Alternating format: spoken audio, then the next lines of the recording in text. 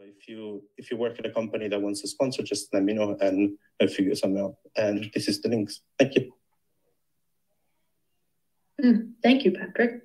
I actually got really hungry for strawberries midway through and had to go get some. Next up, we've got Apollo to talk about Termux.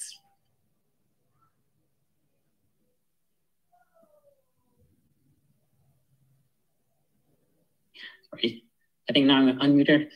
Hi all, I'm Gnostic Apollo, allegedly of course.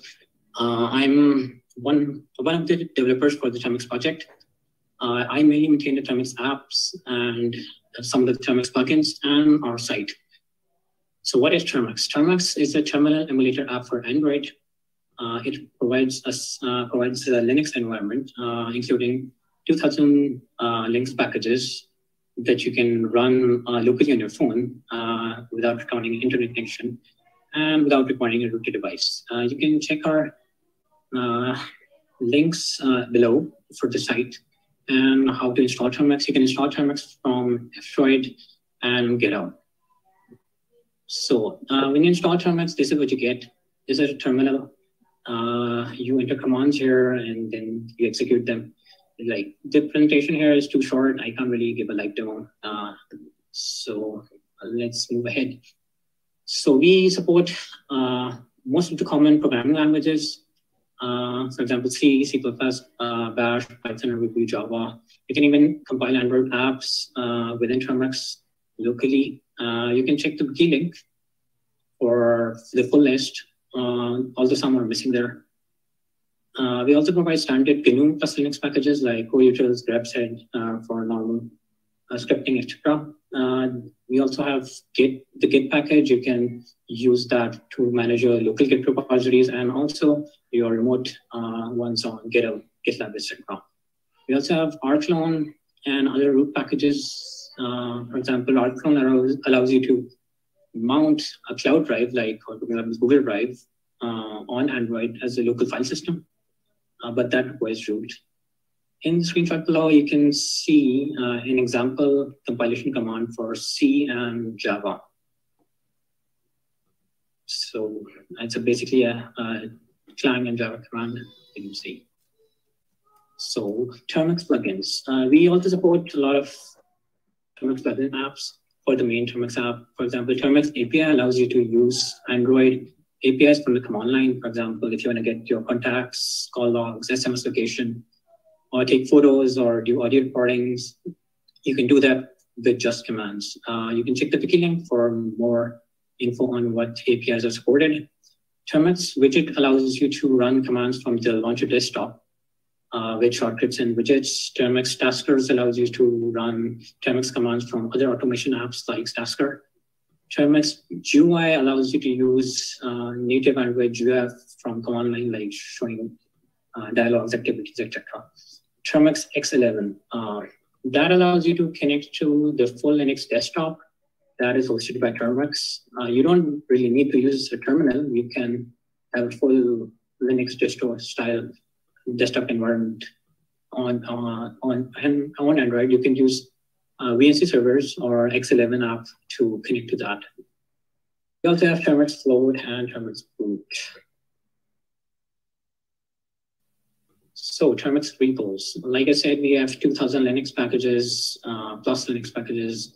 They need to be patched to work on Android. The standard Linux distro packages don't work on Android because of differences, a lot of differences between Android and Linux distros. And they need to be kept up to date with upstream. That's a lot of work for our developers. And we also have 50 plus mirrors around the world. They are hosted by our community members, universities, and companies. Our estimated monthly bandwidth is around at least 100 GB per month. We don't really know how much because we don't monitor that. We only have that for the main primary servers. And of course, that's a lot of bandwidth. Without the mirrors, we wouldn't have been able to support or pay for the costs. So a huge shout out to all the mirrors for supporting us. You can check the following links for how to, for more information on Termux packages and how to build them and our mirrors, etc. And so what's in Termux's future? The main priority is, of course, the Termux app releases.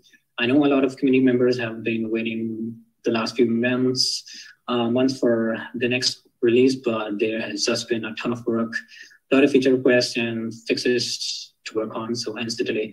Also, a lot of work is going into refactoring Termux internally, so that in future Termux can be provided as Termux core can be provided as a library, so that other apps can import the library instead of forking the entire Termux for their own usage. Unlike some of the other projects here, we don't plan on going commercial. A lot of our users around the world, especially in developing countries, cannot afford laptops and PCs, but they can afford phones.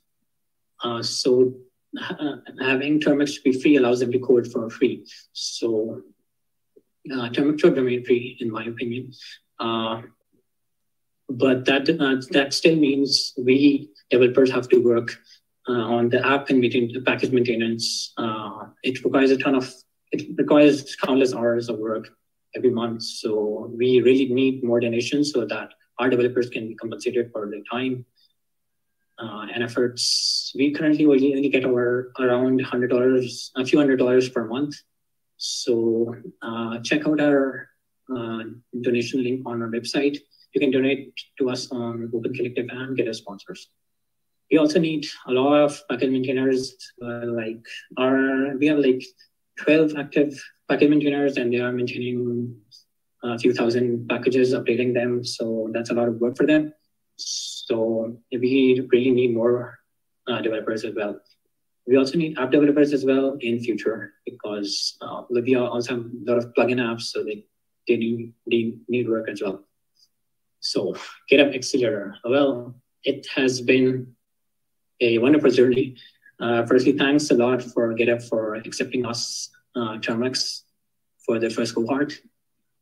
It has been great listening to other open source leaders and how they are financing their own projects and what worked for them and what didn't work for them.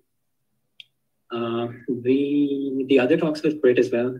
A lot of learning to do. The stipend was great as well. That's going to help with development for the next few months for me. So thanks a lot for that. Special thanks to Kara, Abby, and Rima, and the other cohorts for 10 great weeks. I wish you all good luck, and hopefully GitHub will continue this next year as well, so that other projects can benefit as well. See you all. Goodbye. Thank you so much, Apollo. It's been wonderful working with you.